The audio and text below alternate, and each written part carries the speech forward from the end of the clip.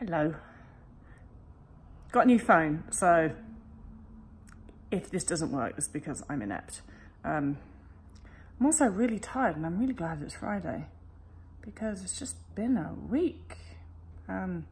Weird thing happened today. Somebody just phoned me and asked if I could provide a horse for a wedding. That's something I've never been asked before. I'm thinking about it. All right. Can you please tell me, oh, this is from S, by the way. Can you please tell me how you dealt with the weight gain part of your recovery? After suffering more than 20 years from a restrictive eating disorder, I feel physically recovered. So I've got regular periods, acne's disappeared, good digestion, eating to hunger, etc. But my body image is terrible and I'm hiding myself away as I feel so self-conscious about how much weight I've put on and how ugly I feel. Frown face. I will never go back to restricting, I know that, but I keep telling myself that this is just overshoot weight and that I will lose it in time. Feels like my eating disorder brain talking.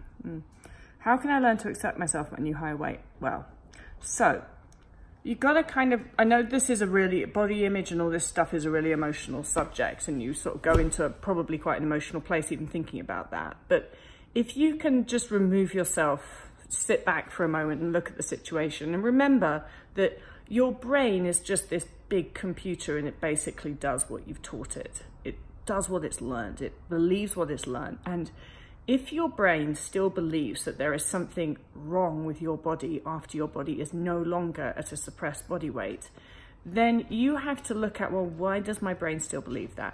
So there'll be a number of reasons. There'll be cultural influences. Absolutely. You cannot control that we're in a culture that celebrates thinness.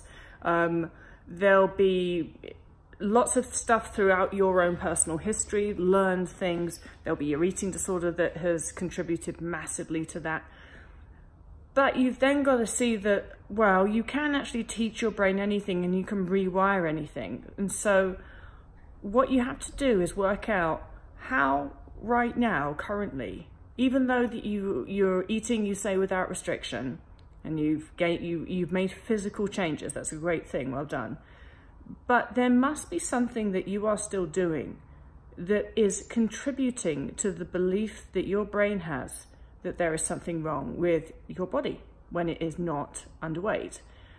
And often what this is you may be eating more food, you may be eating in a less restrictive manner, but maybe you're still kind of choosing more diet versions of food. Maybe you're still, you might have come a lot further forward in unrestricted eating, but there might be still some ways when if you really look at it and if you're really honest, you can be like, yeah, I'm still kind of making choices that if I imagine my brain just looking at my choices, looking at how I'm acting and observing, I can see why my brain might still come to the conclusion that weight gain is a bad thing. So the question that I'm asking you is, can you look at yourself? Can you observe yourself for a day and be able to pick out things that you do, so actions, thoughts that you pay attention to, things that you pay attention to, so mental attention.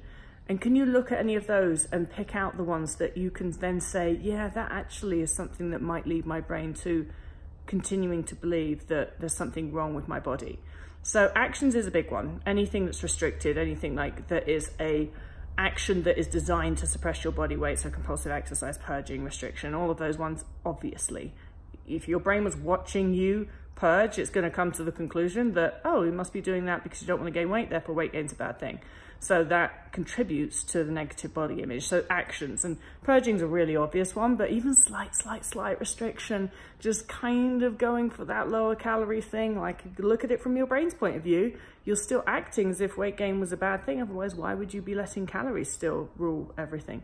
Anyway, so that's an example, but mental attention is also an example. So that's the things that you pay attention to. If you catch yourself that you're still paying attention to comparing your body to other people's bodies, if you're still paying attention to weight, if you're still paying attention to calories, that if you can start to control that and notice when you're doing it and be like, oi, stop, I'm not going to pay attention to this anymore because it's not important, then that will start to lead your brain to thinking that weight and these numbers and all of the, and being thin is not important. So where your mental attention goes is really important as well. Rewiring is a big deal. It's really quite, it covers the obvious stuff, but it also covers the unobvious stuff. And what it sounds to me, is that It's the non-obvious stuff, probably. I feel like you're doing your best and you've done your best with the obvious stuff, but there's probably some non-obvious things that are still leading your brain to come to the conclusion that being in the body that you are in is a bad thing. And that's what you need to rewire via paying attention to your thoughts, via paying attention to your actions, certainly. And just tell yourself, I can't do anything in a day that might be taken by my brain to mean that weight gain's a bad thing. Because if you're acting as if weight gain is a bad thing, if you're acting as if your unsuppressed body is a bad thing, you said it yourself, you're sort of hoping it's overshoot. Even indulging in that thought pattern, I hope this is overshoot, is acting as if it's a bad thing to be in the body that you're in, because you're hoping it goes away.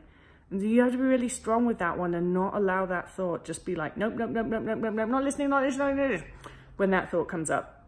Because you have to teach your brain that there is nothing wrong with your body as it is right now. So that, in a 6-minute video, is pretty much almost all the book that I just wrote on rewiring.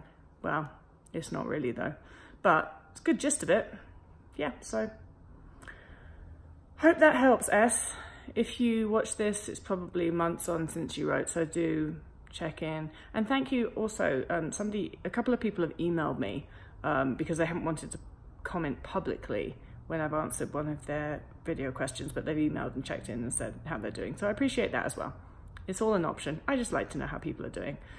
Anyway, thank fuck it's Friday. Have a good weekend. Bye.